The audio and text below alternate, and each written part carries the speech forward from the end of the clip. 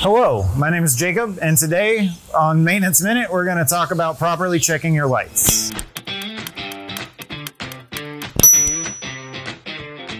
So I definitely want to point out this switch right here. This is our light cycle check. What this does is it runs a cycle on all of our light bulbs. What it doesn't do is tell us that our lights are actually going to come on when we activate the switches we use on a regular basis. So this may tell us that our light bulbs are working. It's not going to tell us that when we turn on our turn signal with our column that light is actually working.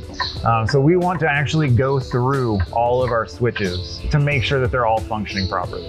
The lights I want to check are, we're going to check our marker lights, parking and drive lights, my four-way flashers. We have a side marker light here, we have a turn signal, and then currently we're checking our low beams. Now we need to check our high beams. And our high beams are functioning as well. We have our marker lights up here. We have our marker light and turn signal on the fender. We also have our marker light on the top corner of the trailer. Under here, we have our four-way flashers and taillights. We have another turn signal and marker light. We got our marker light here. We have our 3 marker lights on top, as well as our four-way flashers, turn signals, and taillights. And the same on the other side of the vehicle. So now I'm going to check our turn signals independently of the four-way flashers. One in the front, one on the side of the tractor, the rear of our tractor. We have our belly light and on the rear of the vehicle. And then we repeat that for the other side.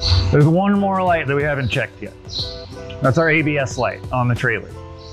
So there's a few ways we can check this. It should come on when we cycle our ignition, but there's another way we can check it from outside the vehicle. With the keys still on, this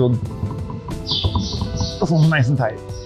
All right, that's good. All right, so we disconnect the power, and when we reapply power, our ABS light should turn on and shut off. It happens fast. Sometimes when our power supply is loose, we lose a connection to our lights, and that can actually cause them to go out and not function properly.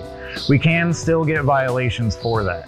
So we need to make sure that we have a properly seated connection, and that if there are problems, we have that corrected. Our lights are vital to being safe, and it helps with communication. So please make sure that all of your lights are functioning properly. Thanks for tuning in. See you next time.